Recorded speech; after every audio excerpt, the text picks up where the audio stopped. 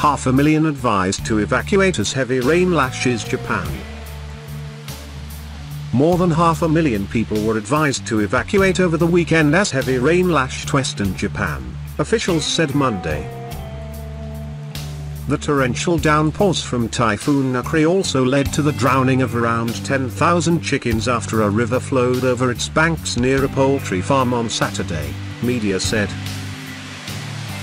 As the storm headed away from Japan, downpours continued in parts of the country on Monday with rainfall of up to 117 centimeters over the past 3 days, the National Weather Agency said.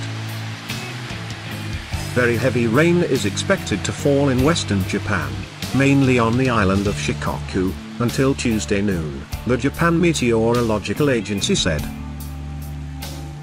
The Fire and Disaster Management Agency said Monday that about 550,000 people had been advised to seek shelter at public facilities since Saturday.